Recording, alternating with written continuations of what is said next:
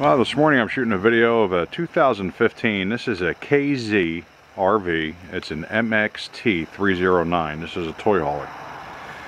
It has a power tongue jack on the front. This is all aluminum framing.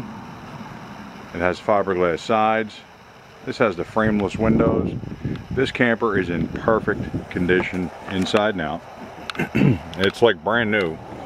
Has a really big underbelly storage compartment. You can see it has the frameless windows. One slide out. Now this is a toy hauler. This does have the fueling station. You can see all the decals are perfect. It has the big 6-lug 16-inch wheels. The capacities and all, I put a link on the website to the original brochure. Now they have this model in a 303 and a 309. This is the 309. This has the raised roof. This camper's a little over 12 feet all the way to the top. Has a big 7-foot high door in the back. I'll walk around and show it to you. There's not a scratch on it. There's not a ding. It's in excellent shape. It has two doors on that camper. One of them goes into the back garage area, and the other one goes into the living area. We're gonna go ahead and go in the living area. The wheels are perfect. I mean, it's just really sharp. You can see the awning doesn't even have stains or anything. It has the LED light strip in it. That is a nice big power awning. This does have power jacks. It's a fully insulated and covered underbelly. We're going to go ahead and go inside and let you get a good look at the inside of this trailer.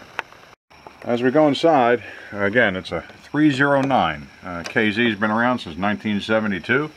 This camper weighs right around 6,800 pounds. It's a little over 34 feet long. And as you go in, the living area, you see it has a Sony stereo system, has a subwoofer right here. And there's cabinets and all. You have a queen size bed right to the right. And I'm going to pan around and let you see this trailer. It's in perfect condition in here. Because it has this slanted front, the bed's moved all the way forward.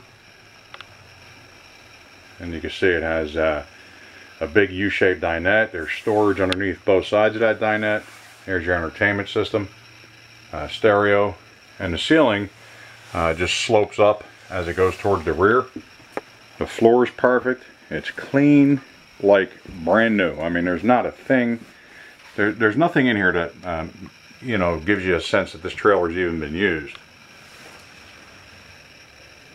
We do spend a lot of time trying to find the cleanest and nicest trailers we can find, used ones, because of course a lot of people, this camper brand new would be over $30,000, and of course it'd be well over 30 actually. It'd be in the 40s, and this is a whole lot less than that. You can see the stove and oven are in perfect shape. There's your Sony AM/FM stereo DVD player, and there wasn't even a TV hooked to this thing. Refrigerator right here to the left. And we're going to go ahead and go through. Here's your thermostat.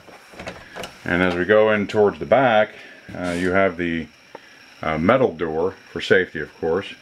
To the left, you have a sink and medicine cabinet. All your hot water heater controls and everything are right there. And the ceiling in this bathroom is probably every bit of 9.5 feet. You have a porcelain commode, shower, and tub combination. You can see how high up the ceiling goes. There's a big fantastic fan.